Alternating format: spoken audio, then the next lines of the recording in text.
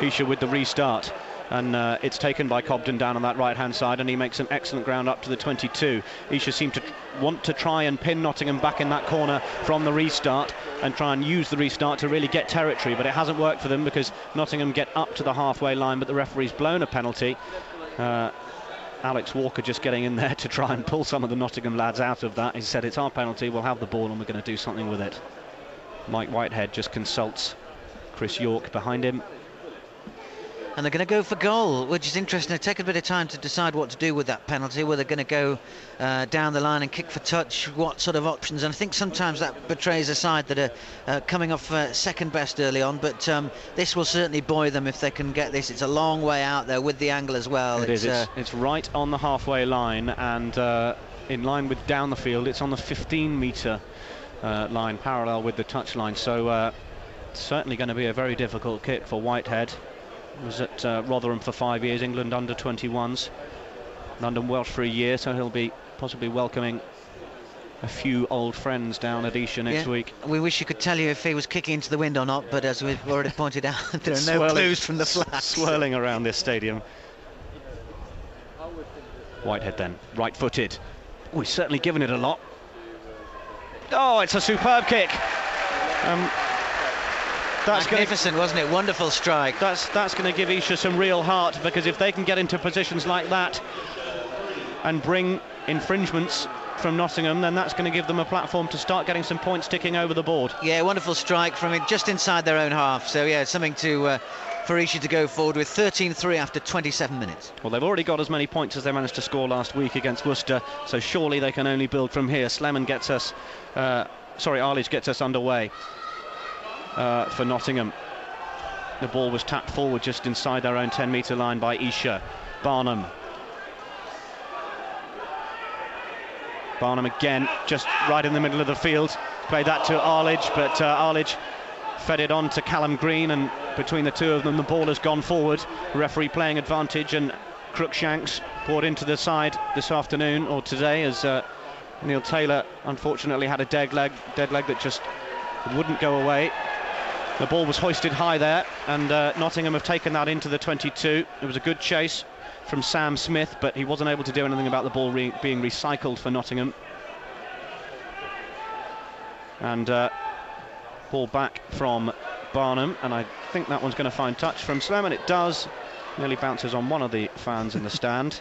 But Esher now, well, with a potential platform for an attack from the set piece. Yeah, they find themselves again in Nottingham's half, which is good, and as you say, also with a line out as well. Clive Stewart-Smith just perhaps coming over to chat with his hooker there to find out exactly how they're going to play this. And Esher, maybe this is a good idea, Nick, you know, taking the time a little, thinking about what they're going to do. It's their line out, so they can afford a few moments. Well, they're thrown to the front. Sam Stitcher and Carl Rudsky were waiting at the back, but it ended up going to John Downey at the front of the line, and Esher have kept control of it.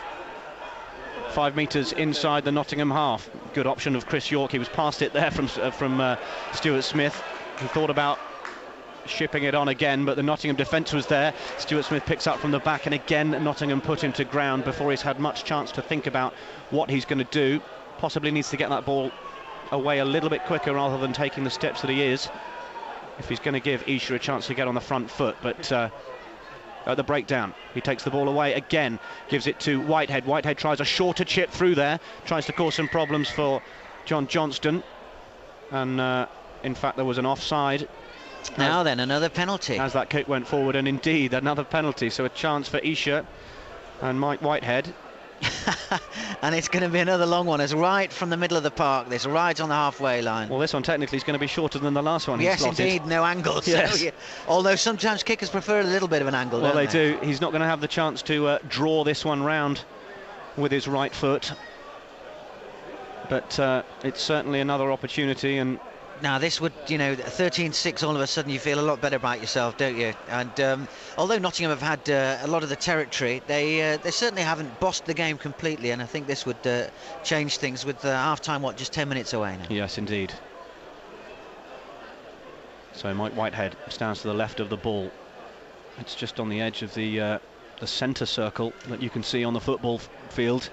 He's given it one hell of a hit, and it's through the uprights. And certainly had the legs, didn't it? My goodness, made it with a long, long way to spare. Yes, indeed. Well, 13-6 now the score to Nottingham here at Meadow Lane. It's almost a Thorburn-esque kick there. It's enormous, wasn't it? We're sticking with the 70s theme for the evening here. I think it was 84, wasn't it? Was it 84? What's 5 years between friends? Sleman gets us, sorry, Arledge. Keep wanting to call him Sleman. That'll be the Esher fly half. Arledge gets us underway.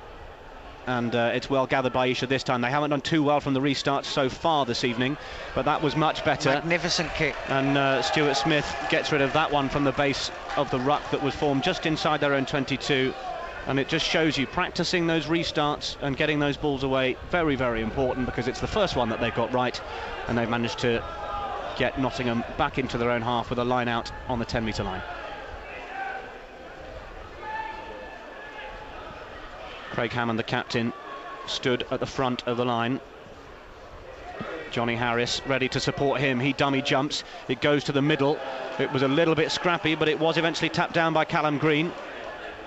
Esher nearly read that line out, but unfortunately not quite, as Nottingham go through the phases, and out it goes again down the line. Barnum, Arledge. Now he sliced that one slightly, but the ball sits up as it makes its first bounce. Very brave jump in from Mike Whitehead. He's at the bottom of that ruck, and well, it's been wrestled in the contact point by Nottingham. Whitehead on the floor rolling. He may not be in too good a way. We hope he's all right. And it's come now for Tom Youngs. Tom Youngs, who feeds Craig Hammond down on this near side, 5 metres in from this near touchline, just on the 10-metre line inside Esher's half. Barnum feeds to Nottingham's number 4, Callum Green. 6'4", 20-year-old, double registration with Tigers. He's played for England under-20s. Ball then dropped forward. Kicked forward by the scrum half, but it was caught in the 22 and then pumped upfield, and then Dan Hemingway did very well to catch the ball on the touchline, and he's fed it in field while there's some medical attention being given to Whitehead on the far side, and there's possibly not a lot more that Sam Olf can do than boot the ball downfield, and the ball rolls towards the 22, and in fact the referee has decided that in the circumstances it's probably best. Not quite sure what happened there, Nick, because he was caught on the touchline, but his foot was in touch. Now, did that count as an instant line out? Because I certainly had his foot well in touch. So. He did. Not quite sure whether the touch judge spotted that or whether was happy with the way he restarted, but certainly Mike Whitehead is down at the moment over on the far side. He is moving, he is now sitting up, so that's a good sign.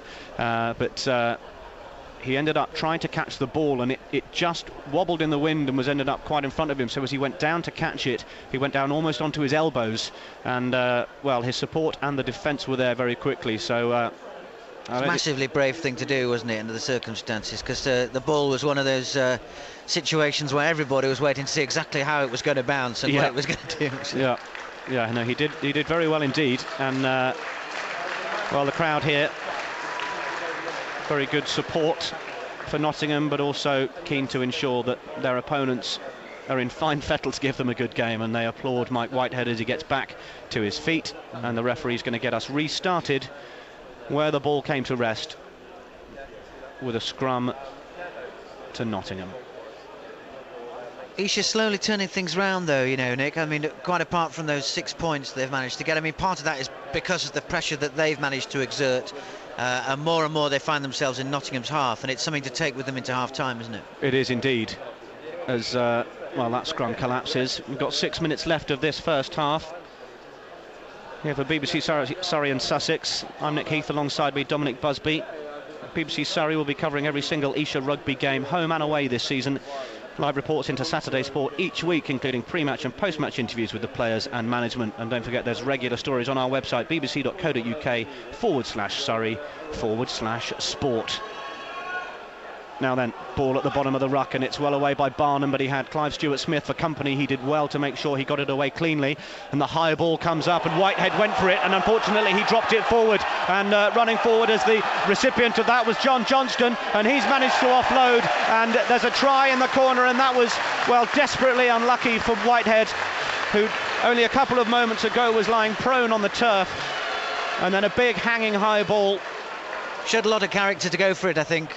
rose to try and get that ball, and unfortunately just didn't quite manage to pouch it properly, and as a result there we are, they find themselves again, Nottingham in the corner. That makes the score 18-6 at the moment, of course, with the kick to come. Cobden again then touching down in the right hand corner. 2 for him, and that was unlucky for Esher, really. Yeah, I don't think they deserved that, shall we say, but that's the harsh reality of rugby in the second tier of the country, isn't it? You know, these clubs aren't going to give you any time to make your mistakes and find your feet in the division. No, or indeed recover from when you've had some treatment on the field. I mean, that high ball came straight down on Whitehead. He was just outside his 22, went up for it. He got his hands around it, but the ball just came out of the top, almost bounced off his biceps as he caught it. And, well, the lucky recipient was Johnston. He fed Cobden, and there was nobody at home in the corner for Esher. Conversion now then. Arledge. Touch judges look at each other. It's bisected them, and it's another 2 points on the board. So, with just a few moments to go towards the end of this first half, Nottingham 20, Esher 6. Yeah, a harsh scoreline that, Nick. I think, as I say, going into the half-time interval, just 3 minutes away now, but Esher hoofed the ball well down into the Nottingham 22 as Nottingham tried to run the ball out of their own 22. Yes, indeed. Barnum just waiting at the back of that. He's supported by his props, who give him a bit of shielding. You get a little less shielding these days with the modern athletic prop than you might have done 10-15 years ago, but he does well to get the box kick up, and it's well recovered.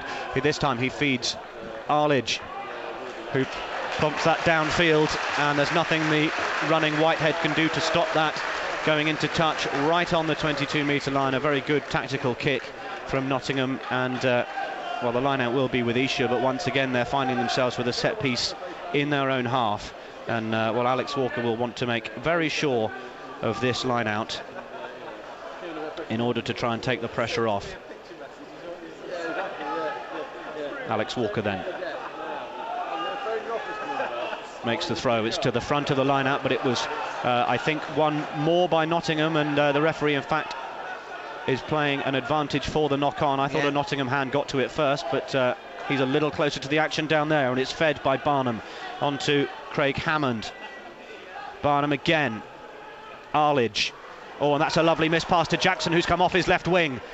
Jackson brought down initially by Phil McKenzie, but he's straight back to his feet, and nobody can seem to bring Jackson down, but actually the last attempt that did bring him down, which was from the Esher man, he eventually knocked it forward. The referee playing advantage, and in fact Esher get the chance to clear their lines, and well, Callum Mahoney was possibly trying to gather that as it galloped its way into touch, but he avoided it with his hands. Or did he, in fact? It'll be an Esher line out. No, he did. He touched it. Looked very disappointed about that. Now we've got a little bit of hugging and kissing going down on the near side here.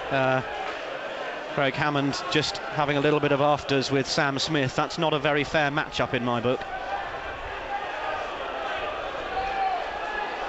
Craig Hammond, the captain, Kiwi, born in Singapore, schooled in Tonga, 31 years of age. And Esher have lost it on their own line out again, but the referee's blown up.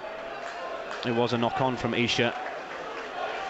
This is going to have to be an area that Schmidt looks at if it continues to cause them problems in the second half, because their line-up hasn't been strong. They seem to be at a loss every time they have a line out to know exactly what they're going to do with it, and as a result take a lot of time, which doesn't go down well with the home fans here. No, indeed. Some of the cloud coming down, just saw it blustering past the floodlights here at Meadow Lane in Nottingham. About 12 degrees here and dropping, but a lovely chip kick through from Arledge, and it's well gathered on the right hand side by Jack Cobden. 2 tries to his name already. Barnum with a short ball to Callum Mahoney, and he tries to gallop through the gap where there was nobody at home, right next to the ruck, just inside the 22, and they're in front of the posts now, about 5 to 10 metres inside the 22. Barnum fed Sempere. Sempere tried a short ball, but in fact it was just a touch forward as he tried that, and well, a let-off for Esher, because there was a danger that Nottingham were putting together another attack that was going to end up with them crossing the whitewash.